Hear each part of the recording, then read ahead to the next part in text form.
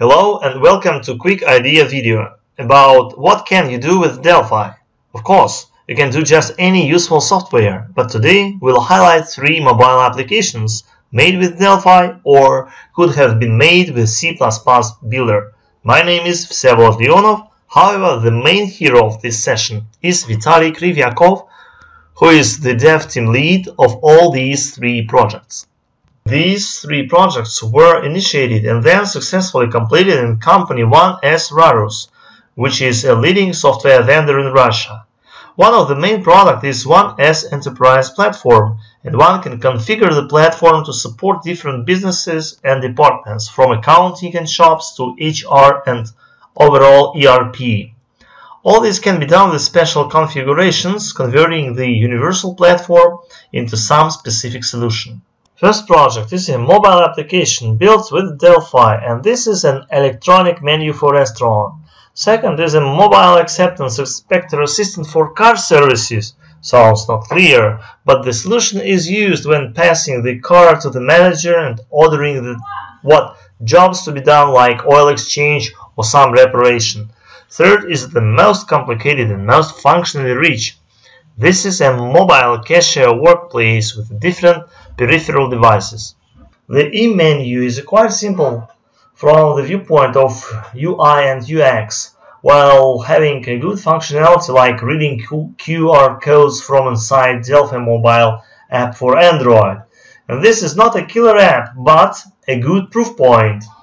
This app was built in XE 5 times, and it took more efforts comparing to the current power and stability of FMX platform.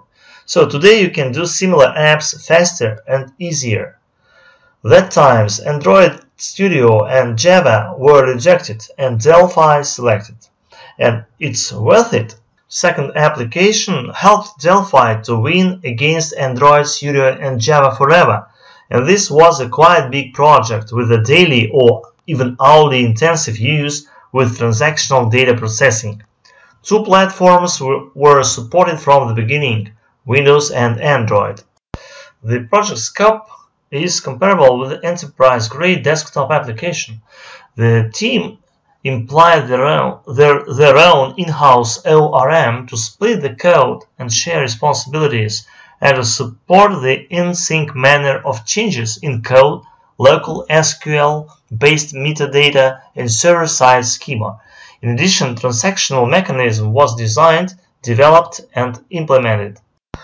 Many component-level tasks were done, like custom list component for FMX, custom tab control, etc. And this was a door opener for a big goal. The third real killer app is a mobile cashier workplace, which is also based on in-house ORM, custom FMX controls, and all the experience obtained in previous projects. The cashier workplace is applicable for just any shops and stores and retail network units. This not only Android but Windows targeted app can communicate with card readers, Bluetooth barcode scanners, and printers to print paper receipts. And Microsoft Windows was not only a target platform but a developer platform. If the project was Android only, it would have taken much more time for debugging, as the communication with the enterprise platform is complicated and bug critical. About 95% of code is the same for both platforms. Conditional compilation was used because of interaction with periphery, and almost 100% of UI. Fantastic!